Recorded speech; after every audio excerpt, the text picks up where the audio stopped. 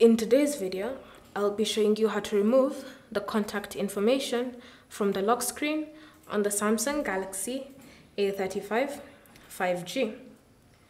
So the first step is to enter the lock screen editor, and we have two ways in which you can do this.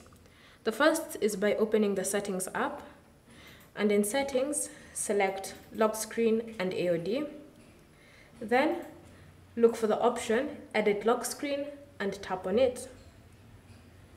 So the second method is by accessing the lock screen, then long pressing to enter the lock screen editor.